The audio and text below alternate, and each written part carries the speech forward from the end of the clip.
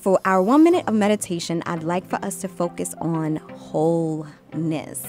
Today and this week, I want for each and every one of us to sit and ask ourselves, what will make me whole? What thoughts do I need to let go of? How do I need to see myself? Who am I?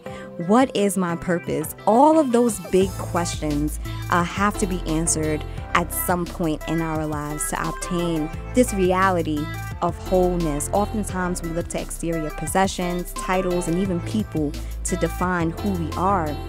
And we think about these things and associations, and we really believe that these things will make us prominent and successful. And we have to understand that the success is already on the inside of us. What we truly, truly need to focus on is being whole. And the reality is this, I had this conversation with myself over the weekend, and it was similar to me understanding that you are who you will become. You already are that person today.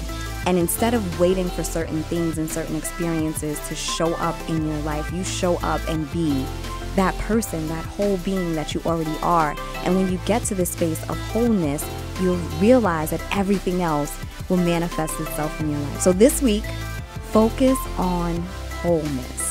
I needed that for myself, Sonny. So good. It's so good. I needed it. Up next is our dreams.